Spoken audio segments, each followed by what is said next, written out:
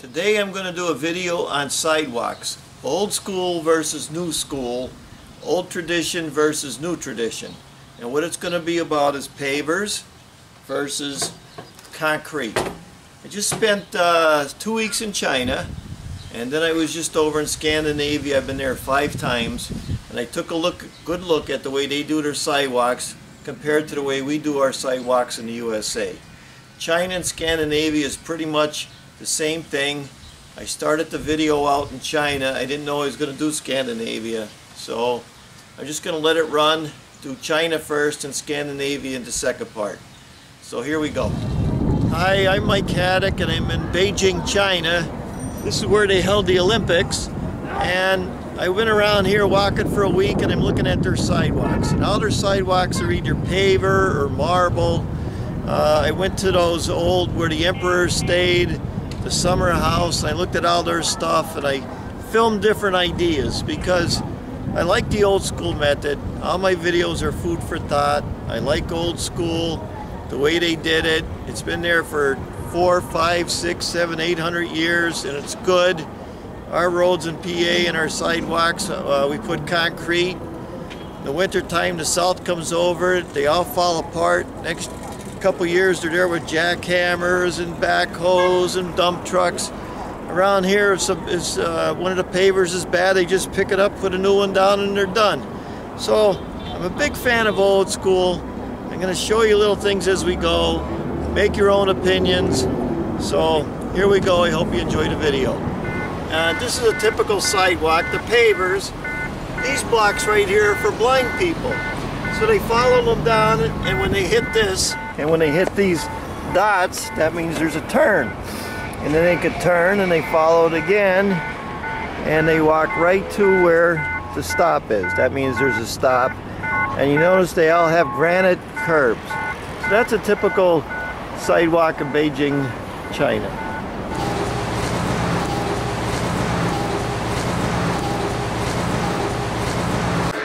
Now we're in the subway, and I want to show you. Here's the parts for the blind right here. And when they got to make a corner, they go this way. When you're coming back this way, you get to a step or something, they get a warning this way. Everything they do down here has a reason. Here's the guy at nighttime at Tiananmen Square, and one of the tiles is broke, so he's fixing it. No dump trucks, no jackhammers, no backhoes, just one piece at a time. Here's some guys, same thing. They're doing all the repaver work at night in Tiananmen Square. No concrete trucks, no jackhammers. This is like out of a bluestone, but you can still make your designs in it. It's still intricate, and it still works. Here's a nice little idea when you're putting pavers in and you want to go around the tree. Kind of decorative. Chinese thing. There's some cobblestones we're using to go around the trees. We're walking up these steps in China. But what I really like about them is they got the same pitch as the sidewalk. That's these pavers. You can see how they are. There's a little drain. And this is on Great Wall of China. Here's some nice paver streets in China. Another paver sidewalk. It's raining out, but you get a good idea. Now this is a little ramp. And this is what I noticed about the ramp. You see how it kind of comes up and there's like edges right there? So you can't go backwards. So it's like a little non-skid kind of idea. So that's the filming I did in China. I want you to notice you didn't see concrete curbs, you've seen granite curbs. And when we get to Scandinavia, I'm going to show you that. They had everything set for the blind. Bluestone, they were using like on the Great Wall in that area, and in Beijing. Well, that weather is a lot more milder. It's like Washington, D.C. So up here where I live, that stuff doesn't really work. You have to look at everything in the area that you're doing it in. Sidewalks, I was hoping to film these people putting in the paver sidewalks, and they had this whole city block ripped up. Just a couple blocks from the hotel. I didn't see it. I went the wrong way. So we took off that day. I said, great, when I get back in the morning, I'm going to run over there and film them putting the pavers back in. When I got there in the morning, the whole city block was done, because pavers are simple. You don't need concrete trucks. You don't need machinery. You don't need this. You don't need that. The whole city block was done. So now we're going to go into Scandinavia. It's the same kind of thinking. So here we go. Here's a typical sidewalk in Denmark. Right over here you can see the curbs. And there's all different kind of curbs, but this is a typical sidewalk in Denmark. Now I'm here in Denmark again, and all they're doing is fixing the curbs here. Here's all the curb stones, see them? All they do is put the line up right here, and then they put the curb stone down. And that's it. They could use it for 100 years. You don't have to be putting concrete and forms up and all that other stuff.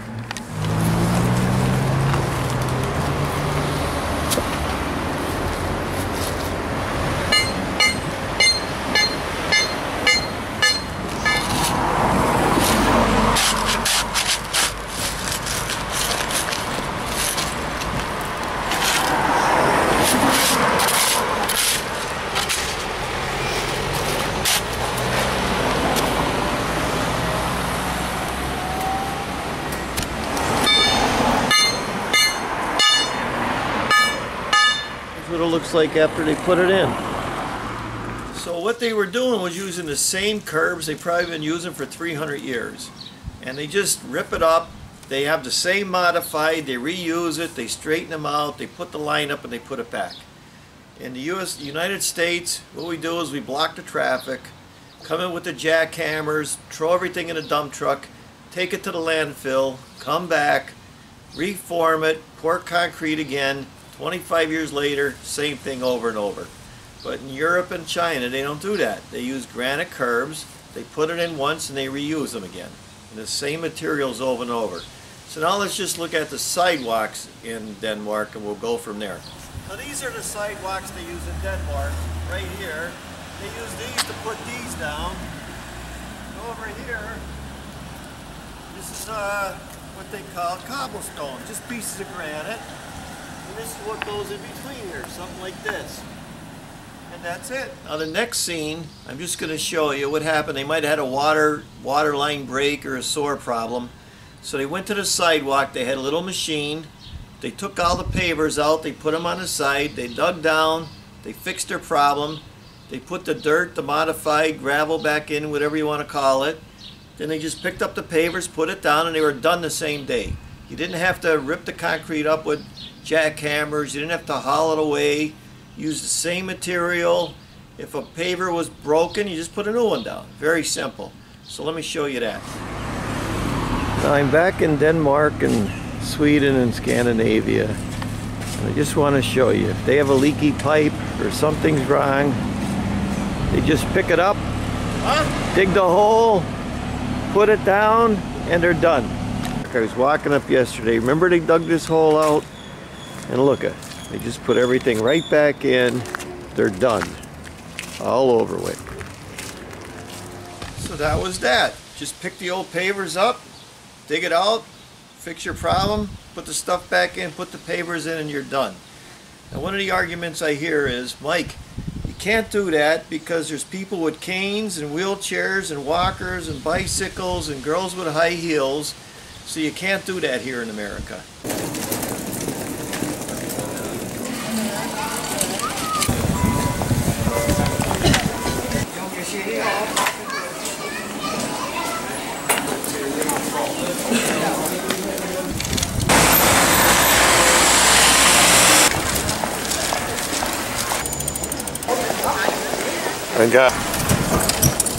So now I'm going to talk about what happened in America. It's tradition. When you go back into the 1930s up to World War II, they had the WPA, where all the streets were pavers and all our sidewalks are made out of bluestone because it was abundant. And then what happened, I think, after World War II is they're starting to use concrete. You know, they made concrete ships, they made concrete bunkers. You even could buy a concrete sailboat if you wanted. Everybody went concrete crazy. So it was fast and cheap, and they put it down, and it was great. But all of a sudden, what happens to concrete in Pennsylvania after 25 years? Let me show you that. Here's a typical example of what happens with American concrete on all the highways. I just want to show it to you. So in my area where I live, concrete falls apart. It's only so many years it starts falling apart. But if you take granite curbs and you take those pavers, you only have to fix a piece at a time. You don't have to be ripping everything up, throwing it in landfills, putting it in again. It's simple. Now I'm in my middle 60s, so I was around, I worked with the old timers, and everybody forgot simplicity. I'm going to take you to an example. They're putting these sidewalks in a town I live next to, and they've been working on it for 3 months now. But if that was over in Denmark or that was over in China, they do the same thing in 3 days, which would take them 3 weeks here. So America forgot simplicity. So let's look at that, and then I'll make a comment after that. So here we are in a corner in Pennsylvania. They're putting new sidewalks in right here. They've been here for over 2 weeks already. And I don't know what they're doing. They put in new concrete curbs, piece of sidewalk at a time. This is the way they do it around here. Now I'm going to take a fast walk through a town on Route 11, but if you want to fix these sidewalks, you need special permits. So real fast walk, here we go. That was the old school where they used to do the big stone, and this is what the rest of the sidewalks look like.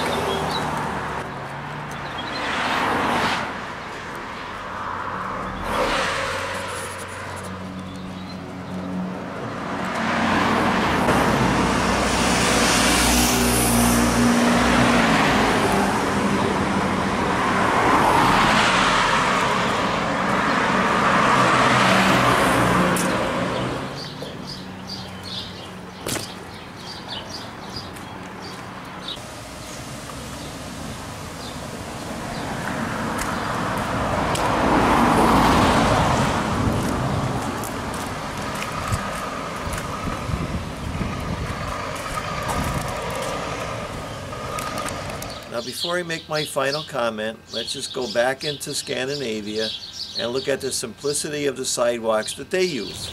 Now this is the style of most of the sidewalks here in Denmark. Just like this. This is probably the most used form of sidewalk they use. And you can see how they have the 2x3 pavers here, and they put the cobblestone in the middle, cobblestone at the end, and over here they have the granite curb. Now this is the entrance to the hospital, and this is all pavers.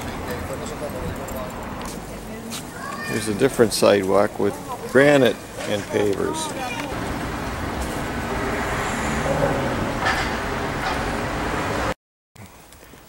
We have sidewalks in the back.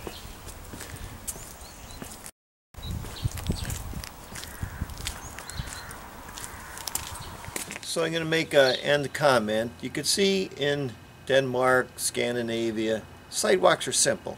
You go through the whole towns, they're all basically the same in one form or the other form, but they work. If something's broke, a little piece, the Burl truck picks it up, puts a new piece down, and they're done.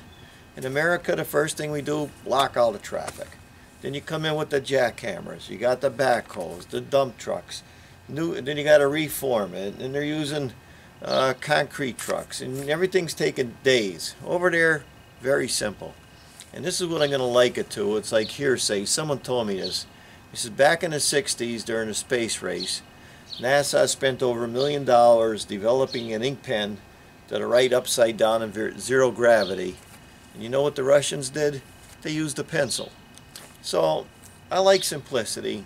I like to do it simple. I like food for thought. There was this guy wrote in, Bill, and he wrote a good statement. I usually get good comments at the end of the video. I wish I could have put them in every one.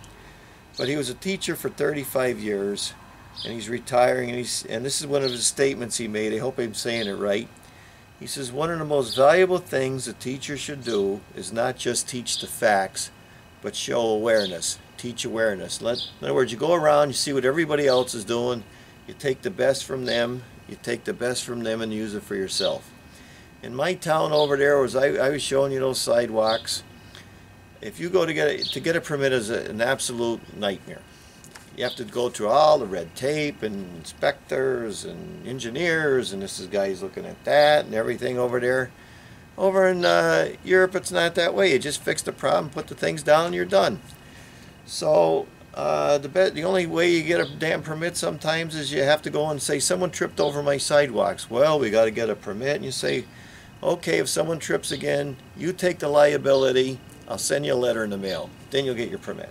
Otherwise, it's a nightmare. Ridiculous. So I just want to pass that on. I hope you enjoy my videos. Food for thought. I'm Mike Haduck. Thanks for watching.